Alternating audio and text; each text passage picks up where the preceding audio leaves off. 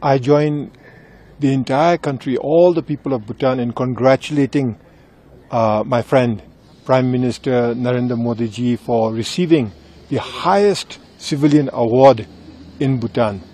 And he's the first foreigner to receive it, so we are very proud, we are very happy, and we celebrate with all the people of India on Prime Minister Narendra Modi ji receiving this award.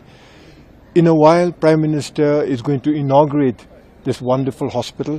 This hospital is a mother and child hospital, the Gyalpo Jutsun Pema Wangchuk Mother and Child Hospital, that has been fully funded by the government of India. And this is going to go a long way in improving the lives of the Bhutanese, but especially the health care for our mothers and for our children.